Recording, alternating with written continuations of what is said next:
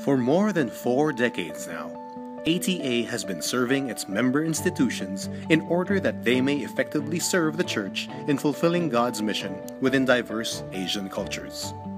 We have walked alongside our member institutions through our accreditation services, value-added services, publications, and the Asia Graduate School of Theology. All these ministries undergird our commitment to strengthening interaction among member institutions, enhancing scholarship, promoting academic excellence, fostering spiritual and ministerial formation, and mobilizing resources. One of the marks of a maturing church is the capacity to do theology that addresses the needs of its own context. Presently, there are very few resources that engage the issues of the different contexts of Asia.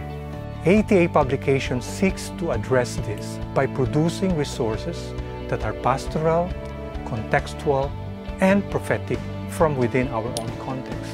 One example of which is the Asia Bible Commentary series. This is a commentary of each book of the Bible written from within the different contexts of Asia. ATA also publishes peer-reviewed scholarly journals twice yearly, one of which is the Journal of Asian Evangelical Theology, or JAI, which is also an avenue through which Asian scholars are given voice. Through JAI, we are able to address Asia-specific questions.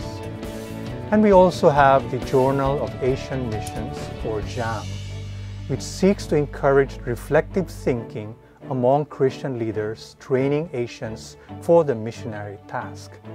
JAM aims to provide a setting in which theories and practices of missions are evaluated. And lastly, we also publish the proceedings of our annual theological consultations in order to encourage scholarly collaboration across Asia. Through the years, God has never failed to bless the ministry of ATA. Our membership has expanded to 33 countries in East and Southeast Asia, South Asia, Western Asia, and even in regions outside Asia such as the Pacific, North America, and Europe due to the Asian diaspora. AGST has likewise expanded. We now have 5 AGSTs: AGST Japan, AGST Alliance, AGST Philippines, AGST Pacific, and AGST Nepal.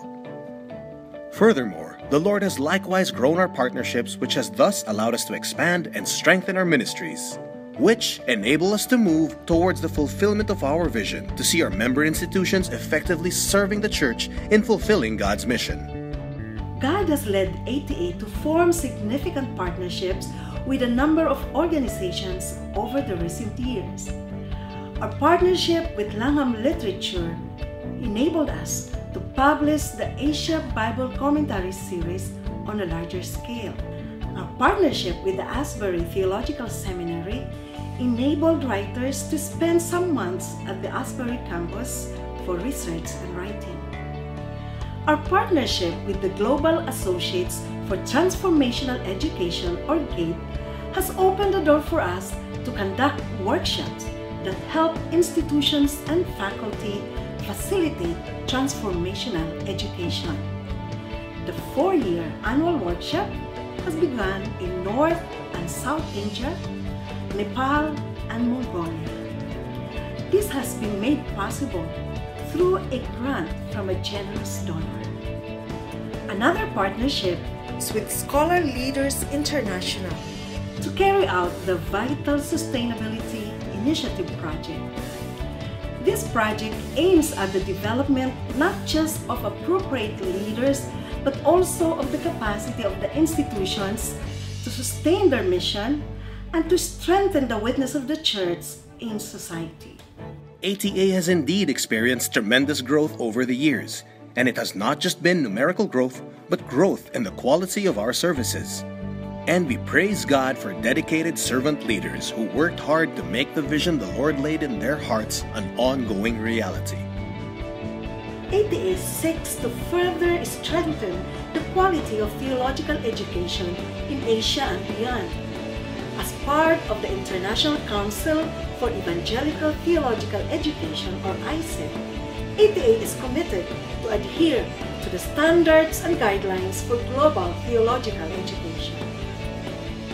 And with education as dynamic and as fast-changing as the world today, we find ways to keep up, which is why the ATA board and leaders came up with priority goals that came along an enlarged vision.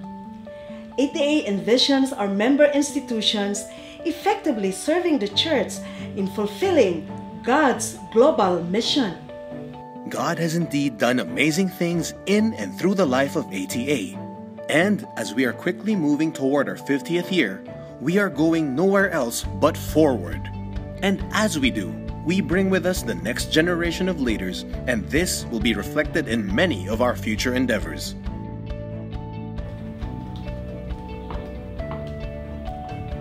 Our world today is highly globalized and digitalized, and so is the next generation, fondly called millennials, which we are hoping to reach and equip for God's mission. Thus, the theme of our 2019 Triennial General Assembly, The Future Church, a Theological Response. And this General Assembly will also kick off the festivities for our 50th year anniversary. And in 2020, we celebrate our 50th year. It will be a special celebration, as well as an affirmation of our call to strengthen and accompany the mission of the Church in Asia and to equip leaders for the Asian Church through contextual theological reflection, construction, and education. And we look forward to another 50 years and more of God raising up a vibrant church in Asia and beyond.